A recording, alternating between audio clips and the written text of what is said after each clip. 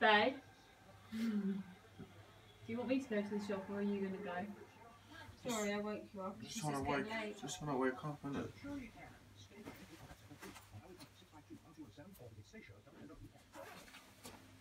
Go if you want me to.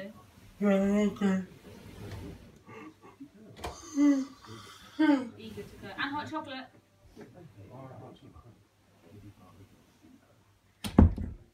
He's coming now.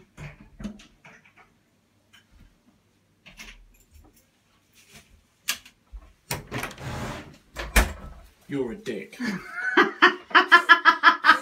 That's not even funny. What? That's what the fucking problem is. What's You that, sent me. dickhead? I can't believe you, mate.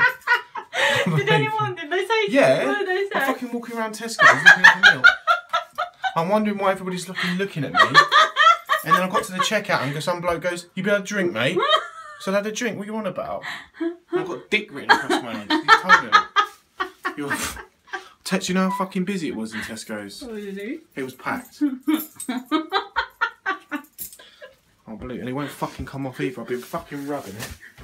I even tried to use some rainwater to get it off. Yeah, got your milk. Permanent marker.